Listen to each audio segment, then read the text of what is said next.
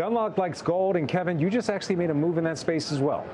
We did, Frank. We added to our Freeport-McMoran position. I know Stephanie owns this as well. It's a little bit more of a copper play than a pure gold play. And we're thinking of this longer term. We're not investing in this because we're thinking there'll be a China reopening or everyone's going to have an electric car. We think about this as an incredible business model that knows how to utilize cash flow. Now, they only pay a little bit under a 1% dividend, so not huge, but it's been increasing at a 25% clip on average for the past 5 years. And what we like most about this company is the way they've handled their debt.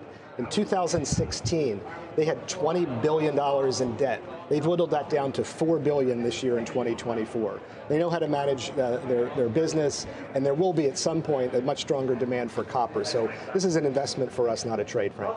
Steph, you also own Freeport-McMoran. What do you make of the stock and also just Jeff Gunlock's call there on gold?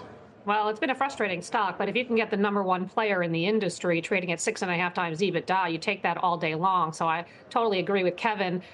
12% of their business is gold, so the rest is copper. So that's really why I own it. But the gold piece definitely does smooth out things.